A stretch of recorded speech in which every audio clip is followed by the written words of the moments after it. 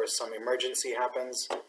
So I hope this works out well for you. You can watch this as many times as you want, and Physics B can also rewatch it if they want to. So I just wanted to take the time today to introduce something called electric field. Now, yesterday we worked on the homework.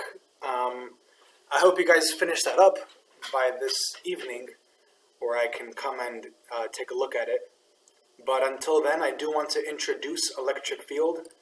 So if you remember, up until now, we've only been talking about point charges, okay?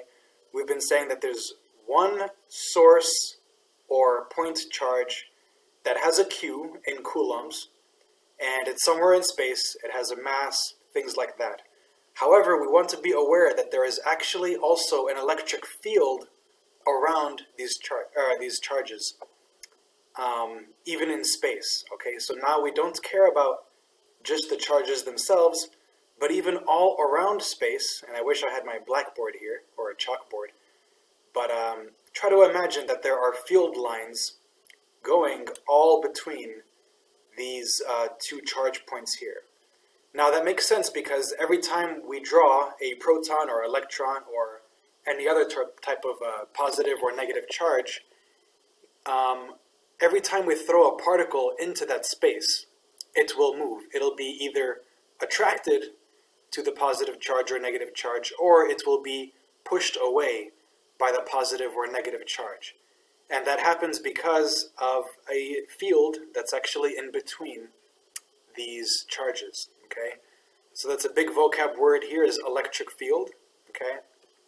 And it's actually very similar to what we've been talking about so far, so you'll see in the equations later. In addition to that, every time we have a positive and a positive charge, you will see that we have a radius in between them, and it will be pushed away. But if our test charge, Q0, is our test charge, something very, very small, okay, just to see what will happen, it will move towards the negative charge if it is positive, okay? And this is a pattern I hope we really understand here, especially with the homework that's due tonight. So just keep in mind that our test charge is always much, much smaller than the source charge because it should not produce its own electric field. Electric field is only produced by large source charges, ideally. Okay. So if you want to see a visual of what this looks like, again, I showed this to Physics B, but magnets are a pretty good example, okay?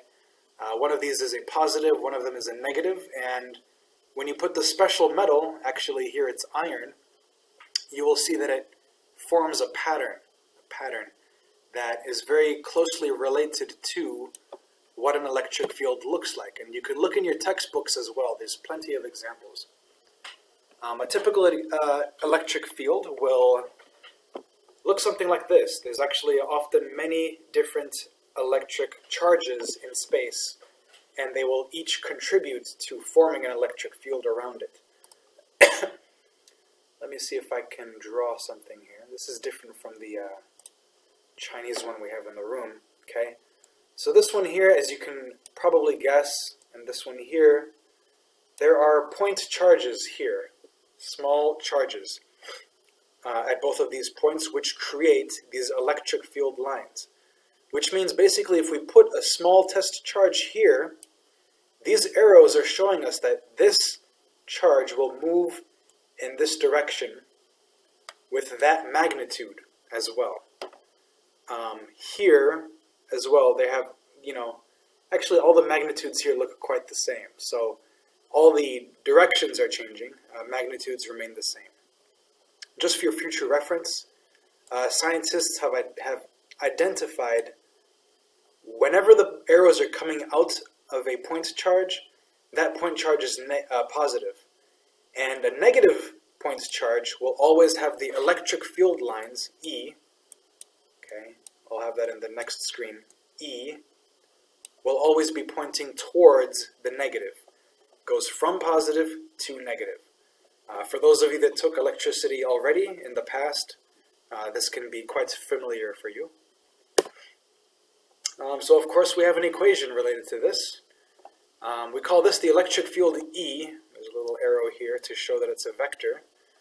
Okay, and it's made by a big charge Q. Okay, this Q can be a sphere somewhere, but it could also even be like a wall, or it could even be a plate of some sort.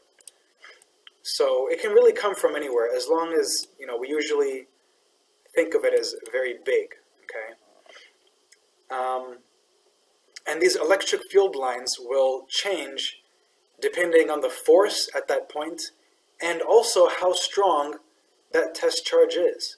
So if we have a very strong test charge, a big, I showed this to physics B, like a plus Q, okay, big positive Q, versus maybe a smaller positive Q, okay, that's going to affect the electric field that it feels at that point, okay? So the larger test charge will actually be affected less by the electric field than a smaller test charge. Okay. Now let's see what happens when we compare positives and negatives. This point A here is being attracted to the negative, as I showed you in the previous slide. And if you put another point here, same type of point, next to a positive source, or a large Q, right? A test charge, okay? Now this will change its magnitude depending on how close we go. So these arrows that you see here on the outside, the white ones, are only showing you the direction. Now if we throw in a test charge, we can call this like a Q0, or just a sensor really, that will detect how strong the electric field is. You will see that the magnitude will change depending on how close we put it to our source charge, big Q, okay? Now as you can see, it's exponential. Wow. See how quickly it becomes long. Here it's practically impossible to see any electric field. But you get closer and closer, and it increases at a faster rate, because if you look at the equation, it's all over r squared. Okay, this red line is the distance. This is r squared. That's why it changes so much, even when we move it only a little bit. Okay. Now what happens when we throw in a negative charge here? Okay, as we said, negative charges will always take in the electric field lines. Electric field lines always point towards a negative charge. They'll go out of the positive and into the negative. Okay? We can throw in as many of these as we want. Okay? And as you can see, it'll follow the algorithm of the program.